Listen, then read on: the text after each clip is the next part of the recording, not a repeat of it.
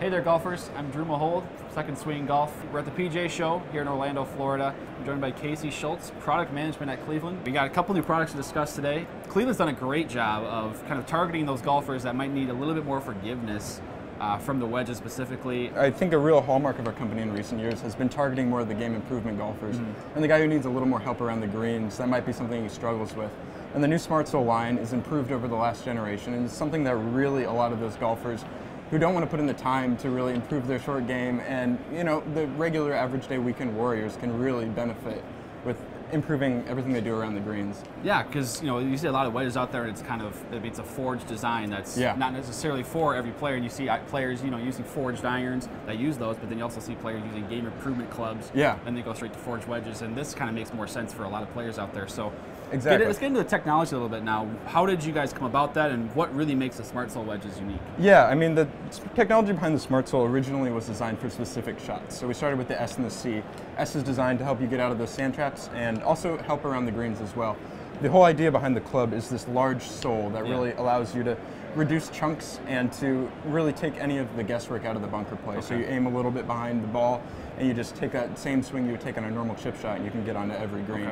So people who are playing their entire life with these blade wedges and are always going to have trouble getting out of those bunkers and want an easy solution, that was the idea behind this original club. And now in its fourth generation, we've kept improving and improving. Sure. We've got more leading edge bounce in this new generation. And it's just the best one we've ever made, and it's the best one we believe in the market for those players who really need the help out of the sand. Absolutely. Now you got the C and the G as well. Yes. What are those going to be targeting? What type of shots are you going to hit with those? Yeah, so the C is mainly designed for those chip shots around the green, and it's really useful for somebody who has trouble getting consistent contact on chips. So don't have to worry about hitting the behind the ball. We've got a little more bounce you can see on the three-tiered sole here. This is new this generation as well. And it's really a useful club for the guy who struggles to get the ball on the green and doesn't have that kind of consistency that the better players, the tour players, are used to seeing. Absolutely. So you get a lot of that extra green to work with, like you mentioned, maybe those bump and run type of shots. Yeah. So you get it's not as high lofted as maybe most wedges, but Definitely. it gets it done for those chip shots. And this can be a secret weapon from a distance out too. We have a lot of. It sort of surprised us at first, but a lot of players really do use this sometimes as a pitching wedge as well. Interesting. So, it does have a similar loft to what you maybe put a pitching wedge in your bag. Exactly. Yeah, so it's kind of a dual use club. But seeing that data, we actually ended up making a third option this year with a gap wedge that's more designed for that specific distance. So we find that these players who have trouble getting out of the bunkers might have trouble chipping. When you're 75 to 100 yards out, you also might be struggling with chunks and inconsistent contact with those shots.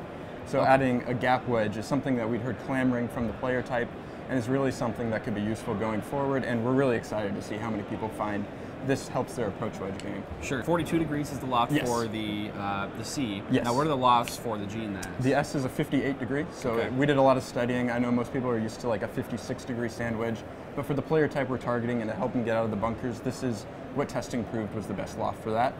And then we kind of split the difference with a gap wedge at 50 degrees that could really sort of fill that gap between these two. I mean, some people are using this as a pitching wedge as well. So if they already have these two clubs in the bag, this will fit perfectly in the middle. Makes it perfect kind of to blend down all the way from real wedges, right? Absolutely. Now we'll kind of transition to a different model. Yes. The CBX full face. Absolutely. So now this is kind of it's become a little bit of a trend. It has. Where the grooves are covering the entire face.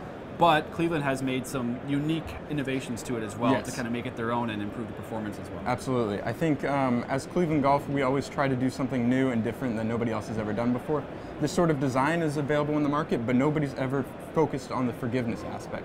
We increase the forgiveness from what anybody else has ever done before and really use that CBX technology in sort of a more versatile wedge. So for player types, I would say from Smart Sole is your most game improvement player, the guy who really needs the help around the greens. And then CBX2 is a little bit of a better player than the Smart Sole, can still benefit from a slight bit of versatility, but that forgiveness is still huge.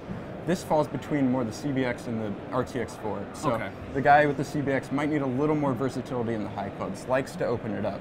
This club is designed just for that, but with the forgiveness of CBX wedge as well. Sure, because I know there's a lot of players out there maybe do play RTX wedges throughout and maybe want just a little bit more forgiveness as well when they're maybe trying to create a shot, and that's what the the full face grooves For sure. allow you to do is open the face, close the face, whatever you want to do around the greens. Yeah. That's the big advantage when you have the full face grooves, right? Yeah, it really inspires confidence when you're looking at a wedge and you're not worried about opening it and seeing that toe fly open and not being able to hit it in that part. So I wouldn't recommend trying to hit it off the toe, but if you miss out there, then it's not going to have as big of a performance detriment as you would without him. Yeah, now one thing I think we mentioned before we started recording here was the center of gravity. Yes. So that's kind of the big, also, because you got a little bit more shaping towards the toe. That does change the center of gravity a little bit. Now, how does that impact the performance? It's a huge benefit over any other full face wedge you'll find in the market, as their center of gravity is actually a little bit toe side. Amateurs, as we've done a lot of testing, tend to hit it out of that location. This is really a good wedge that's going to benefit them around the greens. Absolutely. Well, Casey, thank you for joining us.